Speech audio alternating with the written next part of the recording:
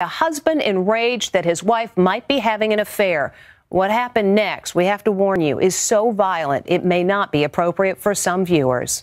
This woman has two black eyes, the result, cops say, of a beating by her enraged husband after he discovered she was having an affair with a coworker. What authorities say happened next is shocking. This case is especially heinous and gruesome.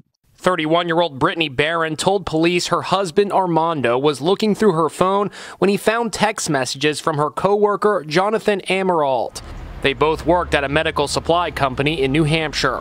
Brittany said what followed was a violent assault, with her husband beating her about the face repeatedly and strangling her so hard she says she passed out.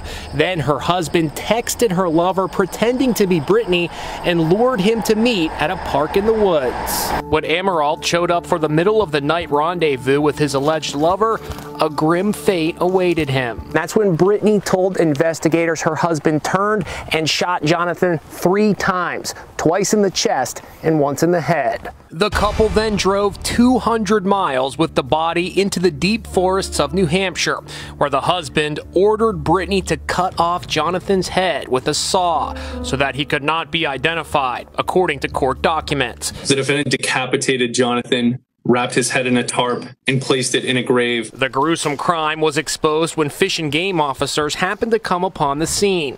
Armando Barron has pled not guilty to murder. His wife was charged with falsifying physical evidence. She pled not guilty when she appeared in court, and you could still see those 2 black eyes. You can hear me, right?